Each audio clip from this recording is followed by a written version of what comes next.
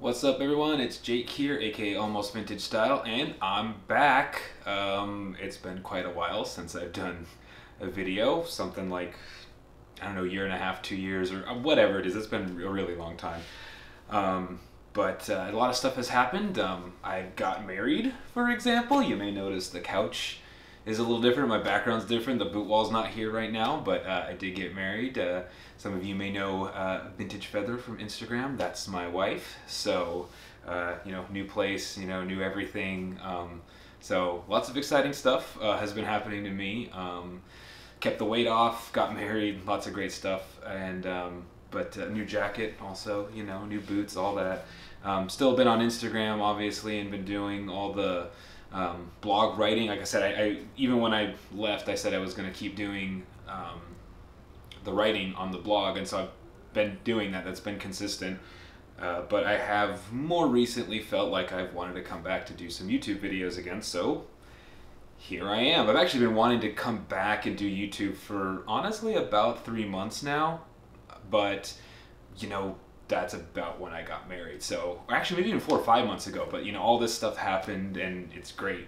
But it did kind of slow down my return to YouTube. So this is something I'm definitely sure about because I've been feeling like I've wanted to do this for a while. And I figured I would come back with something that I am actually very excited about.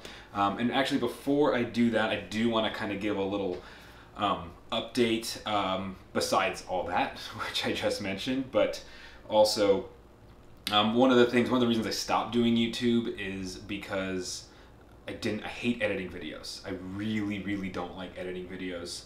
And I didn't like having to try to keep my videos down to certain amounts of time, which is what a lot of my audience said. So one of the biggest inspirations for me to come back to YouTube, besides the fact that a lot of people actually did say they wanted me to come back, which I'm not gonna lie, I mean, that feels good because I definitely have a lot of people that don't like my YouTube videos or my reviews. So it felt good to have a lot of people actually ask me to come back, and when I said I was thinking about it, they said they wanted me to come back. So I feel like at least some people are gonna appreciate that I'm gonna do some reviews again, so I'm happy about that. And my buddy Dave at the Vintage Future, I definitely want to give him a huge shout out. He has started doing a lot of video reviews over the last couple of years, and I really like his content. I think it's probably the best.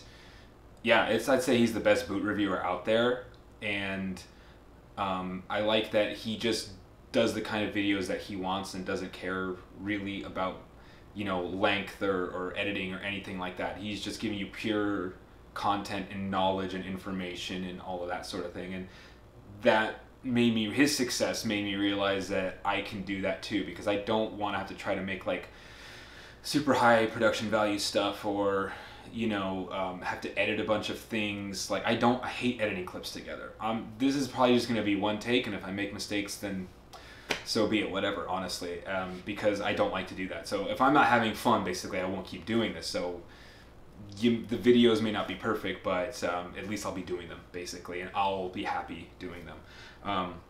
So yeah, but anyways, I figured I would come back with a review that I think is a pretty big one and important one, and I never did it on my old channel. Also, that reminds me, I'm not going to be putting the old videos back up. I'm not happy with the quality of them, and I think I've come a lot further as a reviewer and just like my knowledge base and stuff like that.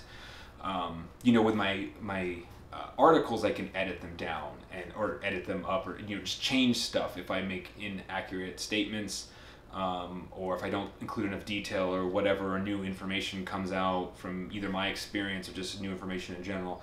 I can change it, and I have done that. Actually, that's one thing I pride myself on, is that if I make a mistake, I admit it and I correct it and I do whatever I can to fix it. You can do that a lot easier on a blog/website because you can just go in and edit it. So I have done that on many occasions, but you can't really do that with YouTube videos. So I think pretty much all my YouTube videos are now outdated. Not to mention I don't really like how I look in most of them, obviously, so they're gonna stay down. But so if any old boots that I don't have anymore that I've sold, I won't be able to re-review. Honestly, I may mention them in upcoming videos, but going forward, I will be reviewing just boots, jackets, hats, glasses, honestly, jeans, clothes, shirts, and just talking about style in general. So that's also just, what you're going to be looking forward to in terms of overall content. Also, expect to see Allie here at least once or twice. The lovely and beautiful Vintage Feather, my wife, she will be making some appearances hopefully on the channel as well. So hopefully you look forward to that. Anyway, on to this actual review. This is a pair of boots that I've had for a very long time, and I really wanted to. I used to on the old channel kept thinking, oh, I'm going to save these for a review. I'll save for a lot of boots, like all my most favorite boots. I wanted to save them a lot for reviews, and honestly, at this point, it's like, you know, I'm just going to review what I want to review. Again, just kind of this do what I enjoy attitude. So what I'm going to review today is my pair of Roll Club Engineer boots. I have had these for a very long time. They're not actually the oldest pair of boots in my collection. The oldest that I have are my John Lofgren Engineers, but these are pretty up there. So they are, and I figured this would be a good thing to review because there's, I mean, Brian makes a lot of videos obviously himself, but there's not really a ton of like serious reviews, especially in video form, of Roll Clubs. So at least not a ton that I've seen. So I figured I would do one. And I have had these for quite a while and have a pretty good amount of experience with them. And my opinion on them has actually changed over time. So I'm glad I actually waited on these. So these are the Roll Club Engineer boots, custom made in brown Horween Chromexcel Horsehide on the original Roll Club. I believe it's the 2307 flat toe last. You can see, you know, no toe structure whatsoever, which is one of the things I really like about these. And I'll just kind of give you an overview, and we'll see, you know, what I think. Now, one of the first things that, you know, I would normally talk about in a boot is sizing, and with Roll Club, that's not really something to talk about too much because you send in measurements. I don't know exactly how bespoke the last is on this. You know, it's one of those things where if he really made a fully bespoke last, I can't imagine he'd be able to do that for the price he does. But he's got to do some, I would assume he does some sort of customizations. There is like a general size imprinted in the boot. He does have like a general sizing that he goes by. So I don't know what the exact customizations are. But these do fit me very, very well. Now, one thing I do need to point out is that when I got these boots, I live pretty close to Brian. I live in the LA area, so I was able to get measured in person by him. And I know some people who have sent in measurements have had some maybe minor issues. I think some people have had no issues that have done that. I obviously have had no issues. These are, I think, my second best fitting pair of boots that I own, which is pretty great, honestly, especially considering the fact that they're engineers. That's pretty awesome. And so if you're somebody who really cares about fit and comfort and is worried about getting engineers that fit, especially if you can go in person, I think Roll Club is an amazing option for that reason. I mean, the wait is really, really long. It's something like 2 years or maybe more now at this point. When I got these, the wait was a lot shorter, but either way, I think it's worth it. So, and because one of the things he did for me at least is the shaft is wider than it would normally be because I have a pretty high instep, especially on my left foot.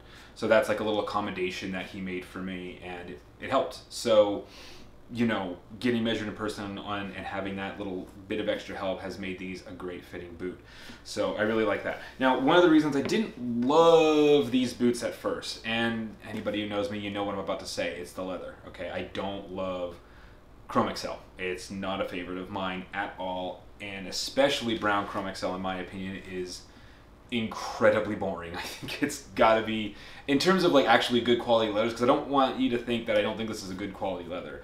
For combination tan leather, Chromexcel is good leather, right? It's not bad quality. Like, it's objectively good. I don't think it's objectively the best, but it's definitely objectively good. But I find it boring. It is technically corrected grain. I don't know if that's the case for the Horsehide, though I would assume it is.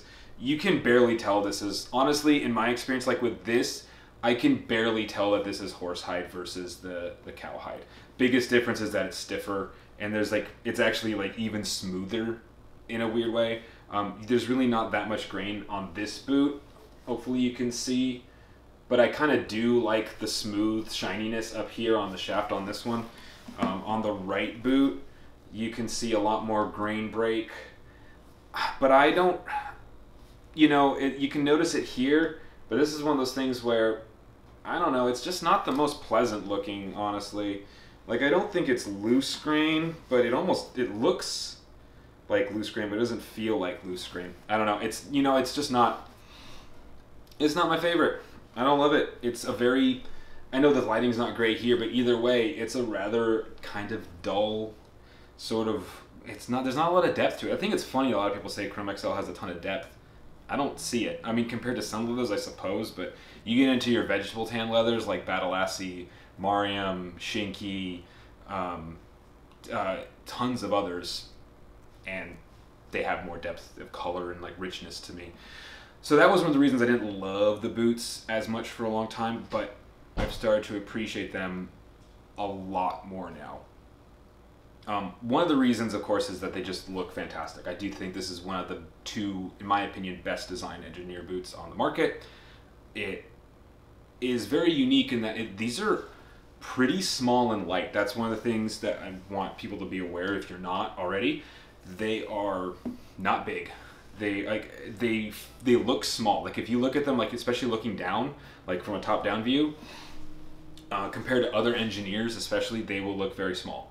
And they will feel a bit smaller.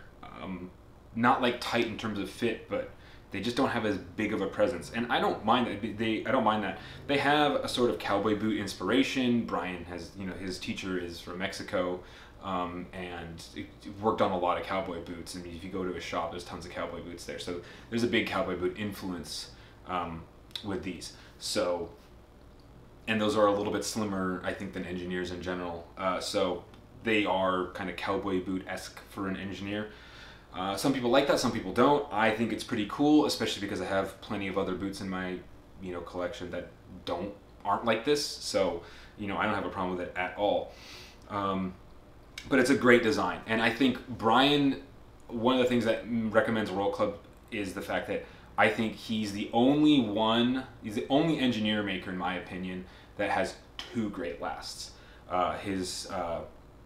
The RC 1940 last, and which is like the slightly taller one, but it's still flat toe. It will still collapse, and this original 2307 flat toe. They're both great. And if I got another pair, I'd probably get the next pair in the RC 1940. Not that I don't love these. It's just that he also has another really good last. And even Clinch, who I adore, and I'll review all three of my Clinch boots here on the channel eventually. I only like the original classic narrow last from Clinch, whereas Brian, I think, has two really good options. And he also has tons of other really good looking boots. I mean, if you want a maker that has a ton of really good looking boots, I think he's really up there. His customer service was fantastic. I know the wait is very long, but he had good communication with me. This is several years ago. I don't know if anything's the same or different now. Honestly, I can't tell you, for better or worse. But it was great for me. I did a couple little customizations, made everything very dark here. I got rid of the white stitching here for the midsole outsole stitch right here, and I just went with black, and then slightly lower heel. So it's one heel lift lower than his standard, because his standard is super tall. I like it. I'm still not unhappy with it because it's still like about the same height as most engineer boots. His are taller than most, and at the time I thought it was a bit extreme, but now when I get these resold, I'll probably have him go back to his standard height, but I don't regret this at all. Another cool feature, obviously, his own like branded soles, which I think are really, really cool, in my opinion, the nicest looking ones out there. Obviously these are kind of used, so you can see I've worn these a lot. But I think they're cool. I think they look great, and they've honestly held up pretty darn well. I think the heel is starting to go here on this one, if you can see, and probably the other one as well. But, you know, it's held up overall pretty darn well. Other cool things, the fact that he does triple and quad stitching here. So triple stitching here where the vamp meets the shaft or upper or whatever, and then quad stitching here on the, you know, heel counter. I think that's really cool. I like lots of extra stitching. In terms of quality, these are very, very, very good. Obviously, as everybody, you know, knows me, I will tell you White Cloud is the platinum standard. Like, White Cloud is its own level in heritage style or work style footwear. nothing touches White Cloud at all. But there's a lot in the amazing, ridiculously good tier right below that, and Roll Club is in that tier along with Clinch. I would say Flame Panda, and I would say Onderhood. I would say those are all kind of in that same sort of tier together. But Roll Club has much better designs and last than Onderhood has. So there's a big diff. I mean, it's worth it. Like, these look so much better than Onderhood's engineers. No offense to Onderhood, I think he's still working on it, which is great. But these just look so much better. There's so much better design, it's not even close.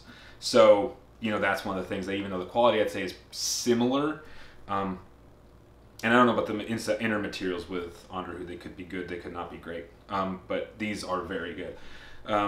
What else? I like the buckles. Very nice, brass roller buckles. I also really like that the roll here is like a contrasting color. I think that's really cool. I really dig that. And I think he nails the strap length here. There's really not much to complain about. Like I said, quality is very good. The upper stitching is very tight, very even. The edge finishing was pretty solid on mine as well. I mean, they're obviously beat up now, but I mean, what are you gonna do about that? That's what's supposed to happen. They still look pretty darn good, to be honest with you. And the outsole stitching was solid as well. Honestly, no mistakes really. It's just not quite as perfect as White Club, but what is.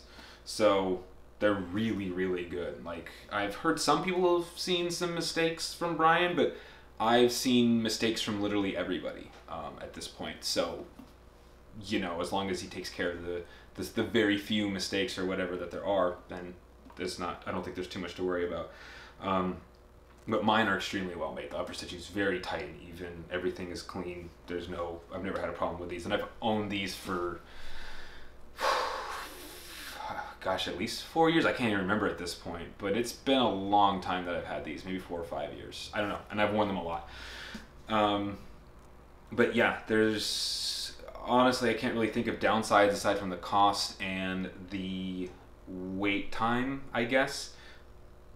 But I can't see a reason that if you like engineers, then if you're really an engineer enthusiast, I think you kind of just have to have a pair of these, in my opinion. They're really great.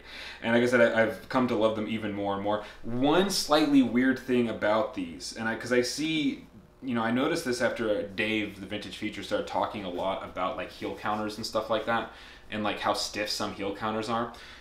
Interesting thing about the Roll Clubs, and I don't know if this is still the case, but this is the case for mine, is the heel counter is very flat. Like, it doesn't have like a really cupped, locked in sort of thing, but they still fit really well, and interestingly have the least amount of heel slip out of all my engineers, which to me is kind of crazy. So for me at least, it's not a problem. And it's also kind of soft. Like, normally you'd think a heel counter would stay really, really stiff. Now you can actually kind of push in on these a little bit. So, I guess some people would find that kind of weird. I just think it's interesting. Like, you can really squeeze down here too. Like, it's not the stiffest heel counter at all. But who knows? I mean, I don't know much about cowboy boots. That could be a cowboy boot thing. It could be an oversight on his part, but it also might not be. I don't know. It is slightly weird, but the interesting thing for me is it hasn't been an issue because they still fit really well. I mean, they fit so well that I don't mind. They fit fairly snug, but in a good way for me. They're pretty locked in. There's a tiny bit of heel slip. I don't have any engineers that'll heel slip. Okay, that's just how it is. And even a lot of my lace-up boots have some amount of heel slip. Even if it's a tiny amount. And so, but these have the least out of any engineer. So they fit great. Second best fitting pair of boots, most comfortable pair of engineers that I own for me personally. They've broken in very, very nicely. They're light for an engineer and small for an engineer, but they don't feel unsubstantial. Like, I've had no quality control issues, nothing falling apart. And so, yeah, I absolutely love these. Started to love them even more now that I have like this jacket, for example, and now I have another dark brown Freewheelers jacket. So I guess it's like the boots are so good, I've started to not care as much about the leather that I don't love. Like, it's still a good color that goes really nicely with this jacket, which is my favorite jacket that I have. And besides my White Cloud boots, this is probably my favorite thing that I own. And so that's one of the things that's made me really, really appreciate these. And I brought these on my honeymoon. and they were the ones, these are what I wore the most, and probably the boots that I've worn overall the most since I've gotten married. So, and it's making me love them even more. So it's one of those things where I always liked them. I always knew they were good. My opinion on like the quality has pretty much been the same since I got them, which is good because it's been consistent. Like I've had no reason to change my very, very high opinion on them. But that kind of personal connection with a pair of boots, which sounds kind of weird, but it is a thing, right? Like how much you really love something, how much it really makes you excited. That's gone up for these. With other boots, it's gone down, but for these, it's definitely gone up, and I appreciate them so much more now. And especially, like I said, like the past 6 months. It's really, my appreciation and love for these boots has really skyrocketed, which is why this is the pair that I really wanted to talk about now. So yeah, hopefully I covered as much as I can, like I said. Now, I think I paid the old price, like the original price for these, which is something like $12.50, something like that. I think they're more than that now. Honestly, anything like in the $15, $16, $17, even $1,800 range, given his popularity and his wait list and all that stuff, I could see that being worth it, honestly, because they're great and it's a unique thing. The custom sending in measurements for engineers and stuff like that. I mean, creosote does that now too, which is cool, but these are different than the creosotes, right? So, and Brian's name at this point is bigger, so you kind of have to pay a little bit more for that, which I think is understandable. I think you're still getting quality products. So, yeah, absolutely love these boots. I can't recommend Brian enough. Again, the biggest thing right now is, like, I know for some people, communication. He's just so busy, right? Any of these custom makers that have really exploded over the past few years, you're gonna have to make sure you keep up the communication on your end. I don't think that's just him. For me, it was great, but that was a while back. Who knows how it is now? I can't speak as much on that, but I love them. So yeah, there you go. First review back in the books. I will try to keep these pretty consistent now going forward. Who knows exactly how consistent? I'd like to do at least once a month though, and more if I can, but we'll see. Anyway, hope you enjoyed that video, and I will catch you next time. Thank you.